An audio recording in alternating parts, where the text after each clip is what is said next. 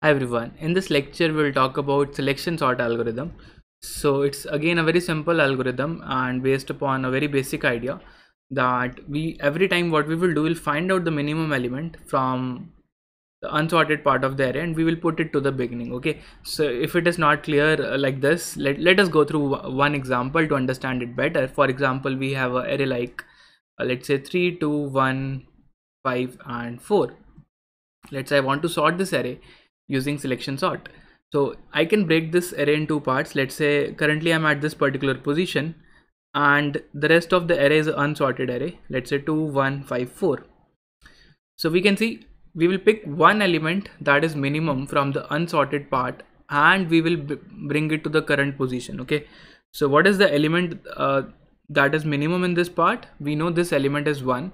So we will iterate over this unsorted part. We will take one element that is minimum and we will bring it to the front. So we know 1 is minimum, so we will put 1 here and we will swap with 3 here. Okay, so now we know that at least this element is in the right position and we can go to this particular element. Okay, so now what we have 1 comma 2.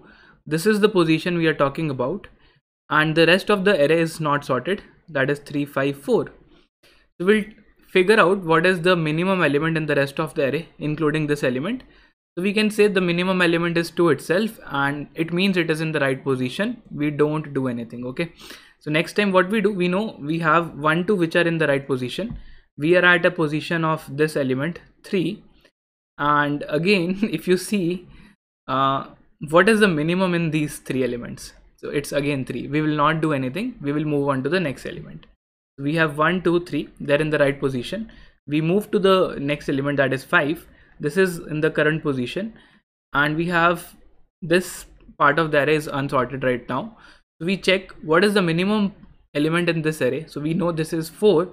So we swap it with the element which is at the current position. So we get 1, 2, 3, 4.